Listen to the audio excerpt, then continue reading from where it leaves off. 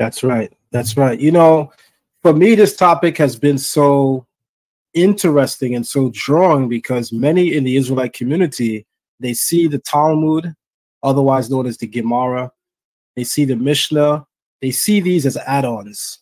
They don't believe that this is what we call Torah Sheval Peh, right? They don't see this as that which Moshe receives on Mount Sinai. So they think that these are just a compilation of wise rabbis and their words and their commentary. So I've even heard a person say, why don't we have our own Talmud today and our own Mishnah today? And I think when a person makes those statements, when you're learned on the topic, it becomes clear that we're not really understanding or grasping what these items are, because the Mishnah is not the opinions of individuals. That which is recorded came from Har Sinai, Mount Sinai, right? And Moshe transmits it down the line. So we know these things for a fact. And one of the reasons why it's so important to have this central body of teaching is that Hashem desires that we should all be on the same page when it comes to keeping his Torah. So if we should all be on the same page, then everything that we're reading in terms of the Torah, we should be able to see and internalize as one, right? We are not allowed to deviate, and we should be uniform. So the Torah certainly tells us to make tzitzit, right?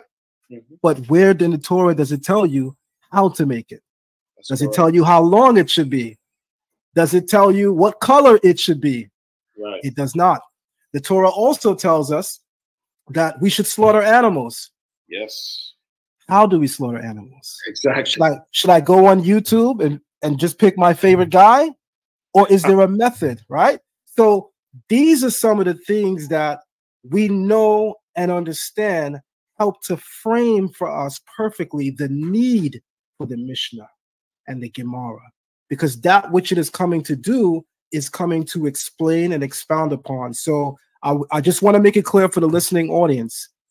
The Mishnah is not the opinions of great rabbis. If you want to say the Talmud is, yeah, arguably you can say that. You can arguably say that with some parts of the Talmud because the Gemara offers great commentaries, but these commentaries are wisdoms that have been passed throughout the ages going all the way back to Moshe Rabbeinu. So I would be a little bit hesitant to even call that an opinion, right? So I'm going to share my screen for one moment, Rabbi Yehonatan, because I think you might even enjoy this, right? Because in my community, they say, show me in the Tanakh. If it's not in the book, I don't believe it. So that's when I say, Rabbi, okay, coming right up. So I'm going to show something really quick, right? We're in Devarim 5:28. And it reads, hallelujah.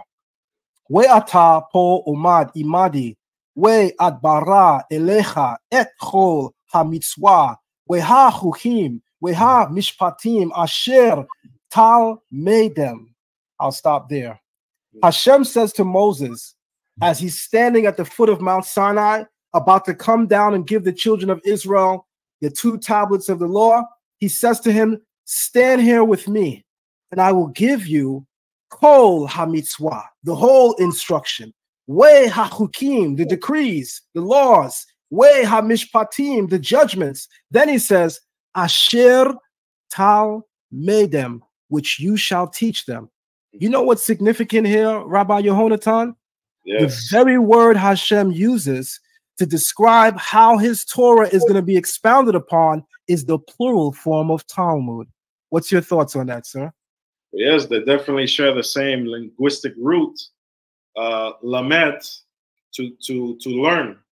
And so, yes, this is a key verse to understand that this pasuk, this verse is teaching us that we are supposed to study those laws. And if we're supposed to study those laws, then we have to, if the laws were very clear and all explained in the text, in the Tanakh, then why would we have to study them? Why would, if we already know how to do them?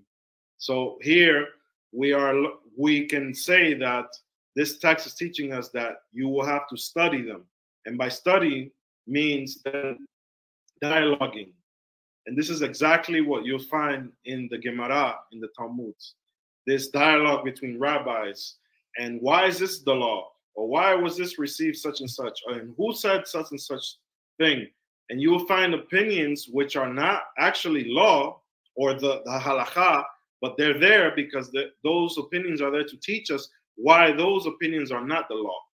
And that's very important, or as important as that opinion, which is the actual law.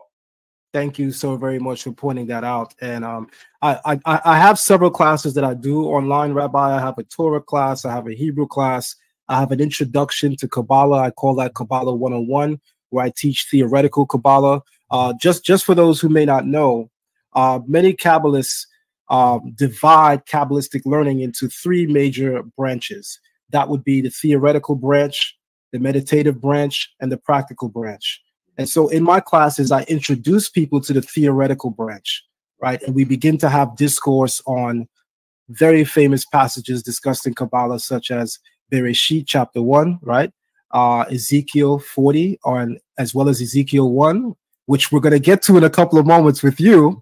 But on this last point, before I go into my next question, I just wanted to share the screen again, because I wanted to show the community that even the term Gemara, which is the more popular term when reading the Talmud. So for most people that are hearing the word Talmud, they think that that's just a way to describe the commentary to the Mishnah. Meanwhile, when you open the actual Talmud, it's actually self-describing itself as the Gemara, right? So it's popularly known as the Talmud, but people who are initiated into these truths, we refer to it as the Gemara. Now, as Rabbi Yehonatan expounded upon, the term Gemara denotes to expound upon, to expand, to complete, right? And the very first time we see it used close to that is in the book of Ezra, HaKohen, Ezra the priest, and that's in the book of Ezra 7 and 12, and I'll read. It says, Artak Shasta Melech Malchaya Le Ezra Chahana Safar Data Di Ele Elah Shemaya Gemer U Keenet.